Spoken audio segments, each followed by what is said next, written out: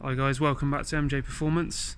Look at this for a rare sight. Not often that you see three ST180s that have all got the Rt330 turbo map. Three very special cars. We've got the little beast, two customer cars, two very good customer cars, including mine. And I'm joined by the boss here, Martin. Hi again, guys.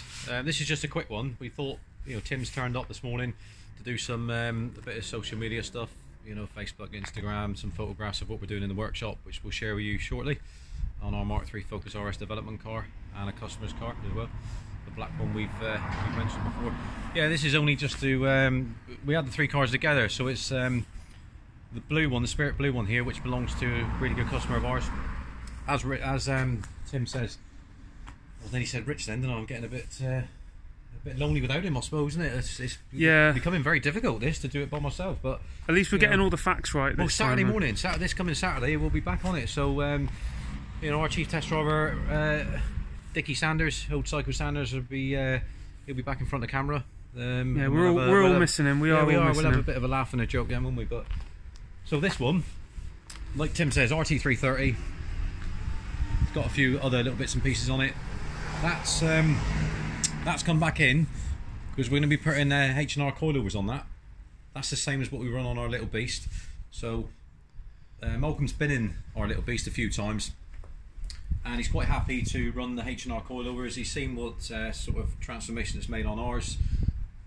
So, and I mean the video here is not going to do justice to just how nice his paintwork is. No, it's really clean example. He's very, very meticulous.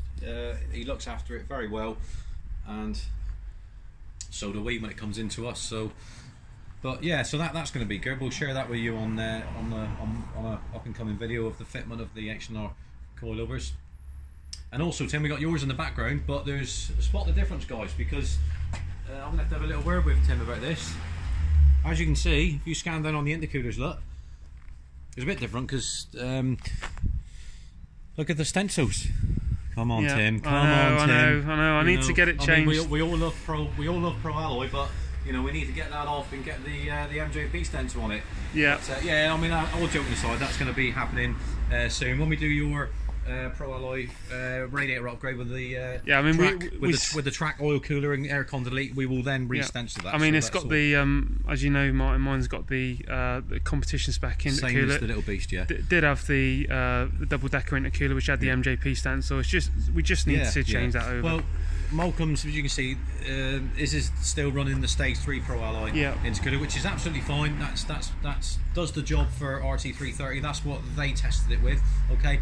The full competition one is quite extreme. Then you're changing the the crash bar, as you can see there. Look, you're changing the brackets. Yeah, so it's got the integrated crash bar with the it's all competition lightweight. So you've got that on yours, Tim. So it's just it's the next level, and it works well on our car.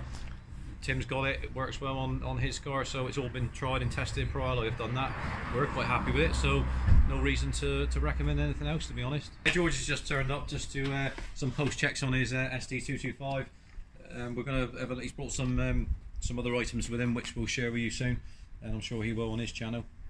So yeah, just a little walkabout, guys, just to let you know what's going on today, and we'll catch up with you very soon. So don't forget, hit the bell button, like, subscribe, and you know the rest. Catch up with you soon. Thanks, guys.